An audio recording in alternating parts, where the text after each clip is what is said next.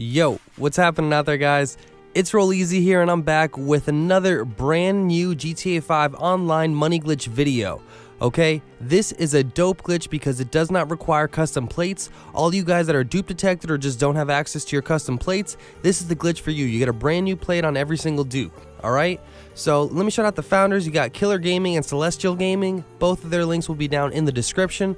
Now what you need is, you need a facility. You want to go ahead and throw any Benny's vehicle that you're trying to duplicate, like the LG Retro Custom, which sells for the most. You want that inside the facility.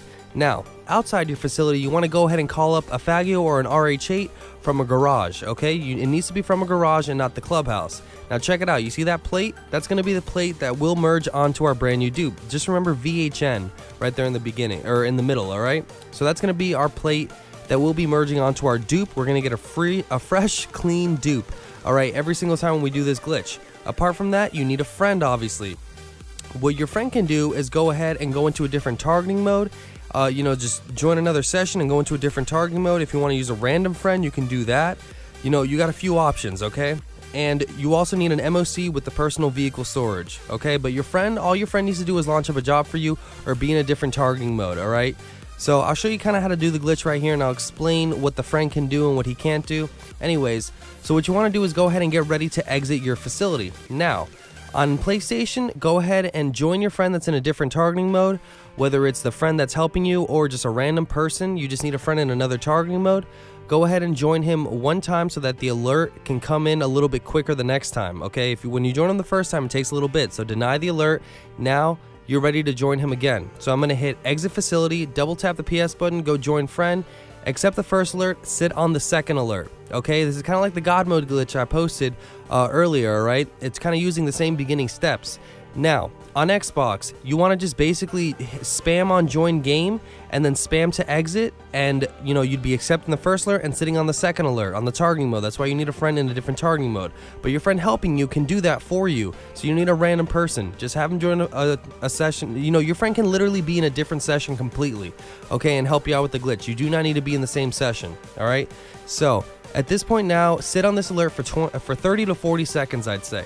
Once that time is up, go ahead and decline the alert. When you decline the alert, you're going to be all glitched out on this screen right here. Alright, you're going to see it's like the elevator's kind of halfway up. Alright, there you go, just like that. Once you decline the alert, elevator's halfway up, you're good to go. Now what you want to do is have your friend that's in a different session, or he can come into the same session you want, doesn't really matter. I'd recommend just having your friend in a different session. Tell him to go ahead and start up a Titan of a job for you. Doesn't really matter what job, could be a Rockstar created mission, anything. Just have him start up. A Titan of a job is the one we always use, so go ahead and use that. So once your friend has started up a Titan of a job, all you're going to do is just simply join him with whatever method you want. You can join him through the dashboard, you can join him through the players, through the pause menu. Either way. So my friend actually came over into this session, so I'm just going to go ahead and open up the pause menu and just join him through the players tab. Now remember, these steps both work on Xbox and PS4. Alright, you can do this in an invite only session. So my friend Chew GTA 5 right now, he is in the same session I am. Doesn't need to be, he can be in a different session, it's all good. You just need him so that you can get the alert to join the job, and then he's just got to back out, alright? And that's it. So right now, he told me he's in the job. I'm just going to simply hit join game. Once again, you can do this through the dashboard, doesn't matter. I'm going to tell him I got the alert, back out of the job. Now I'm just going to go ahead and accept all the alerts. You should get an unable to connect alert. That's what you want to see. Okay, so he's backed out of the job. I'm going to accept that. Unable to connect to session. That's because he's obviously no longer in the job. He backed out of it. So that is what you want to see. And now you're glitched out in the facility like this, and you can walk around. What you want to go ahead and do, and these controls are a little bit iffy, alright? Like, you might think you're going straight, by holding up on the left stick, but then all of a sudden you'll be walking backwards. You got to get used to it, okay? The controls are a little bit wonky. So what you want to do, and these steps are optional, okay? And you'll see, I'll show you later on in the video what you can do if you don't want to do this part, but I recommend doing this just because it will make this next step a little bit easier. So what you want to do is make your way over to the blue circle, which is the vehicle management circle that you can swap cars in, okay? And you'll see why. This will give you a mini map back once you do this little part, and it's essential to do this if you want the mini map inside the facility. So I'm just fast forwarding right here because I was trying to get to the blue circle. I was having a little bit of trouble, but once you get there, you should see the right D-pad option pop up on the top left corner of the screen. So once you have that right there, there we go, right D-pad, now I can switch vehicles. Make sure to just put your LG Retro Custom in the first slot. Now you want to switch even if it's already in the first slot, like you saw me have right there. Just go ahead and switch it to number 2 and then back to number 1, okay? And you're gonna see why we did that. Now, once you've done that, make your way over to your Avenger. All right, I guess the Avenger is optional. Once again, you know, you don't have to have the Avenger to do this, but it will make having a mini map in the facility much easier. Okay, so right now, go ahead and hop into your vehicle or into your Avenger. Once you've done that, it should go invisible, just like this. Now in a second or two, you're gonna get the right D-pad option to modify the vehicle. Go ahead and press circle or B now and hit exit the vehicle. Okay, you're gonna see once you do this, you will have a mini map now inside of the facility. So check it out. You see that? I have a mini map right now in the bottom left. So if you did the steps just like this and you have a mini map, you want to go ahead and follow this route that you're gonna see me take over here. Now, as you can see, you know, walking, it's a little weird. You know, you can definitely hold A or X and, you know, and tap it to be able to run or sprint a little bit faster. You can do that, but this will help you, I promise you, having the mini map right there. Later on in the video, I'm going to show you that you can actually press pause and you can bring up your map and it will show you that, but you have to walk a little bit, then press pause, walk a little bit, run, press pause. You know, it's a little bit more tedious to do it the other way. So this way you can force yourself to have a mini map there. And as you can see, I'm just making my way up the ramp over there on the left side of the facility, and I'm basically, you're going to see me pop up on the top left corner where the retro is. That's why we want to put your car in the first slot, because that's the first one that we see, pretty much the easiest one to get to. So there's my character. Right now I'm next to my car. You want to go ahead and position yourself next to the driver's side door. Once you've done that, what you're going to be doing is actually pressing Y or triangle to get in. Once your character has touched the door, then you're going to go ahead and hold down on the D-pad and select a story mode character and sit on that alert. So you're going to see me do that right now. I'm going to go ahead and hit Y or triangle. He's going to start walking towards the door, and right when he's basically opening it, that's when I'm going to be holding down on the D-pad and selecting a story mode character.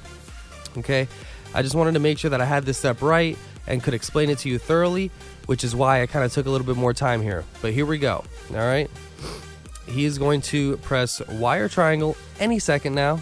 Okay, here we go. Now I'm holding down on the D-pad. You can see he's going to open the door. Boom, I select a story mode character.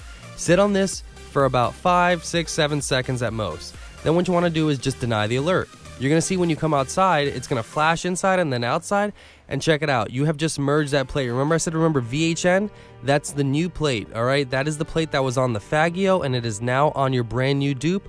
Now you want to go ahead and just call up the MOC, and what this is going to do is allow you to save this brand new dupe inside of your MOC so that you can potentially sell this later. Remember, follow the daily sell limit rules and you should be fine. Okay, those of you in the One Car Day Club, I have a video explaining to you, you know, what to do to try to get out of that. Just check the link in the description. I'll leave it at the end of the video as well. But you know, plates are a big deal, guys. If you're going to be duping, you definitely want to have custom plates, but for this glitch, you don't need them. So go ahead and press right D-pad. Doesn't matter what you have in there. It won't get overridden. It's just going to transfer over to where the Faggio or the RH8 came from that you duped over. Okay, whatever vehicle was in there. Now, this vehicle will be saved in here, just like that, and you've done the glitch. All right, we've successfully saved a dupe right in here. So to rinse and repeat, just go ahead and walk out, head back over to your facility, grab another Faggio or RH8 out from a 10-car garage or any other garage other than the clubhouse, and you're good to go. So let me show you what happens when you don't go to the vehicle management and you try to like do the Avenger thing. It won't work. So if you don't have an Avenger, so check it out. I'm gonna do the right D-pad, I'm gonna exit the vehicle, and look what happens.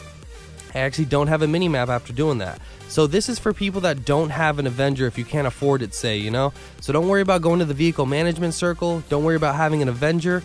Once you get glitched out in the facility like this, what you're going to do is try to make your way over there. Just try to, you know, realize where that ramp is and where you can make your way up the ramp.